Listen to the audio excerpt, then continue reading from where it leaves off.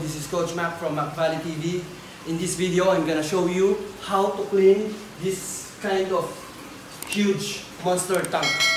In Tagalog, papakita ko sa inyo kung paano ko lilinisin yung ganitong kalaking aquarium. My tank size is 6 feet in length, 3 feet in wide, and 2.5 feet in height. So yun, kayo na bahala mag-calcula kung ilang gallons yun. Plus, the sump tank sa baba. I believe my sump tank is 6 by 2 by 2 or 100 gallons. Ang advantages ng mga aquarium na katulad nito, aquarium like this is just a 7.5 gallons. If you want to scrub the inner part of the tank, abot mo siya.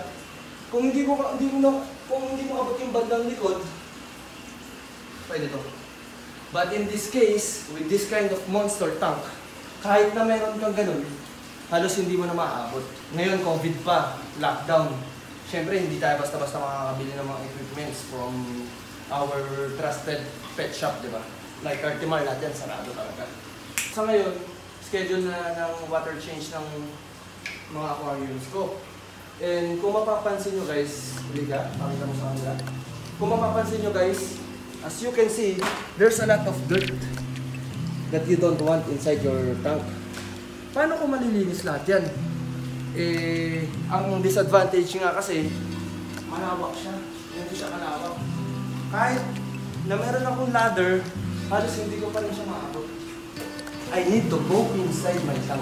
Actually guys, this is my first time to go inside my tank and swim with my arowana. Quick tip guys, hindi ako naligo. Nagbanlaw lang ako. Nagbanlaw lang ako ng katawan. Tsaka hindi ko rin binasa yung buhok ko, hindi ako nag-shampoo, hindi ako nagsabon. As in, banlaw lang. Kasi I'm also worried that my water might be contaminated by the sabon.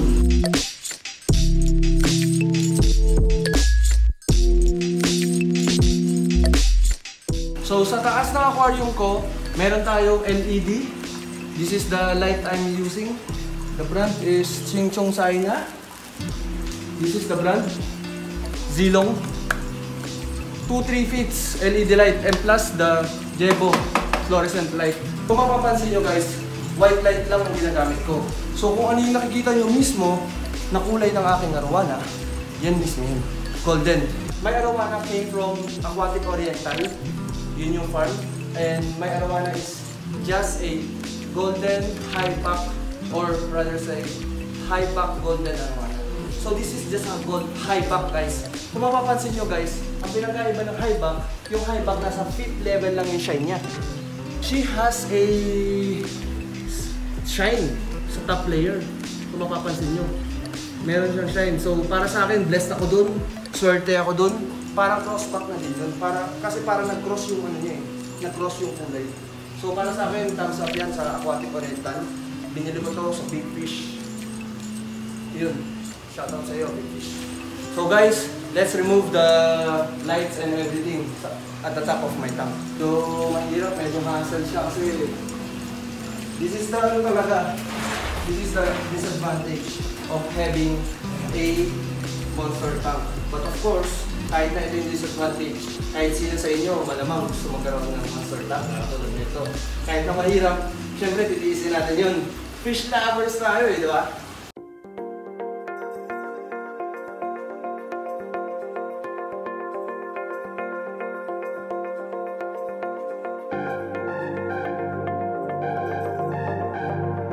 I have a glass cover, fully covered yan, guys.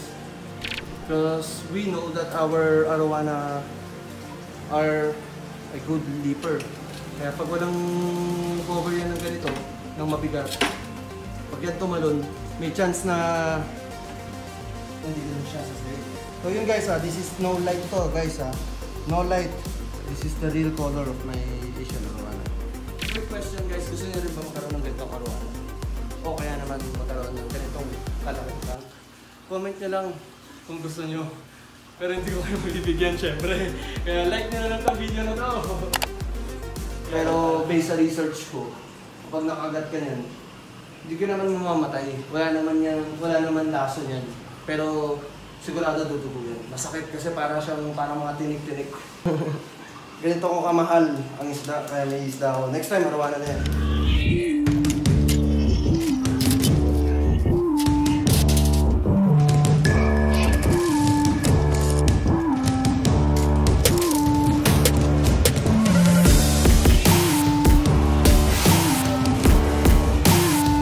Kailangan ko siyang takutin para siya'y matakot, hindi ako. Don't do this at home.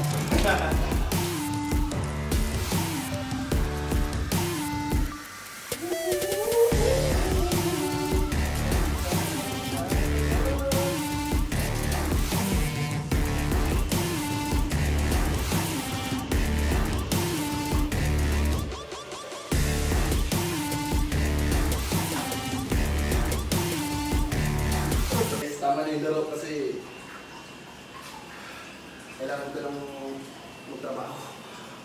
So yun guys, back to the business. Guys, na-try, kung hindi nyo pa na-try ito, ako yung magsasabi sa inyo kung ano yung nakikita ng arowana natin sa loob.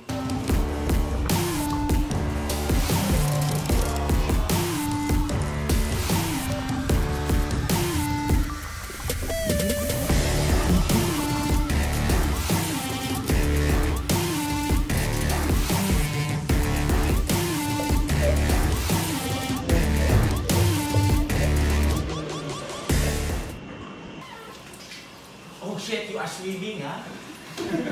Yeah. Because it's summer, you know? It's summer, we need to swim. What is the feeling inside of you? It's good, actually it's good. Ang sarap sa feeling pag nandito ka kasi parang syempre alaga mo yan eh. Kasi pusa o kaya yung mga aso, nahahawakan mo siya physically. But if you have a fish, you can just see them. You can just look at their majestic colors while they are swimming. But now, this is a good opportunity for me because I can swim with my fish. Swim with my oh.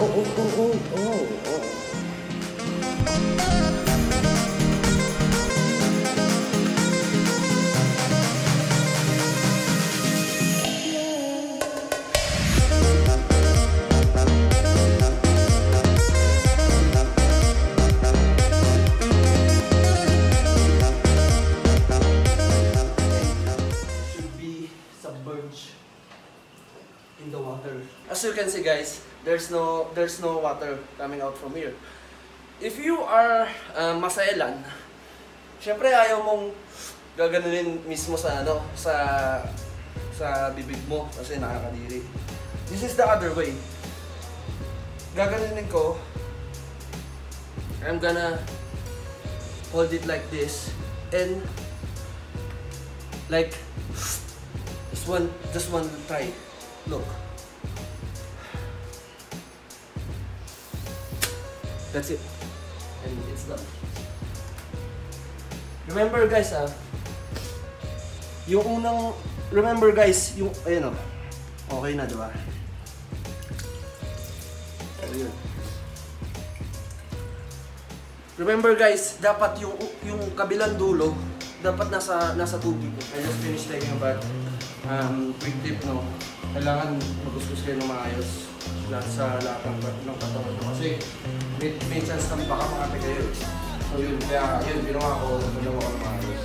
So after natin